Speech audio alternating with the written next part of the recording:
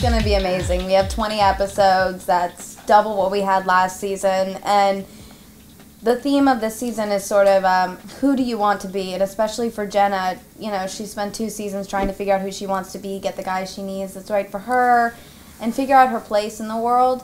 And now that she's sort of got this, you know, she's navigating this new stage of a relationship with Maddie, and her mom and her are evolving.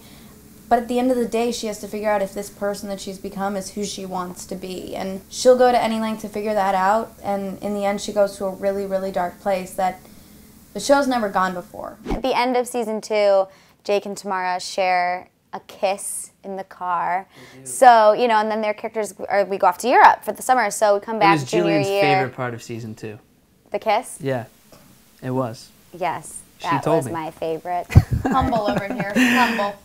I'm sorry, I'll stop interrupting. It's okay. I'll just interrupt you later. All right.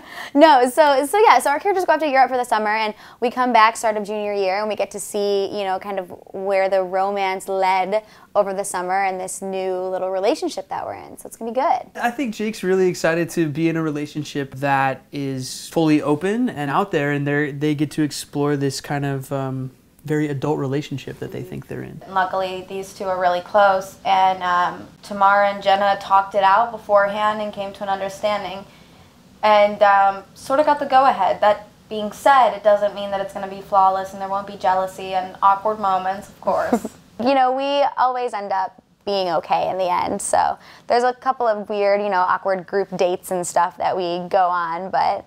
BFGF, BFF. That's exactly what it is.